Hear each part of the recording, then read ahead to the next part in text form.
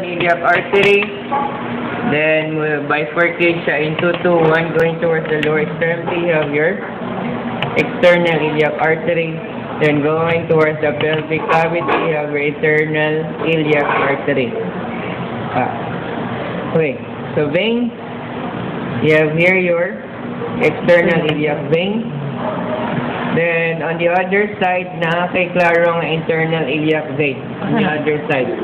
There is. So, these two, no, fuse together to form your common iliac vein. Ano? Okay, next. Other structure here, kanya siya. So, take note, it forms an S shape siya. So, that will now be your sigmoid colon. Then, this one would now be your rectum. So, sigmoid niya, rectum. Okay. Then, this one would now be your urinary bladder. Urinary bladder. Siya. Okay. Next. Here. Kani siya level here. So, this is what we call your spermatic cord. Spermatic cord na siya. So, here, the structure here will enter through your superficial inguinal ring at this area here. Ang structure musod. And then, from your superficial inguinal ring, nasa siya kamayang inguinal canal. Hindi na maklaro ang canal. So, from the canal, your structure now exits to this ring. We call this your deep inguinal ring inside sa pelvic cavity. So, muna ning ubang structure ni gawas. Kaning duha. Kaning duha na naklaro here. So, one, kani siyang red that is from your abdominal aorta. So, you now have your testicular artery. Then, kani siyang pitch na color that will now be your vas deferens. Here, yan po ato ni tilt.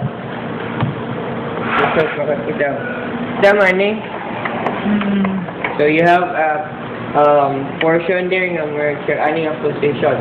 Kaya ang imong penis, kung mag-position na kung mag-ana na siya, meron siyang shotgun. Nag-tira mo siya.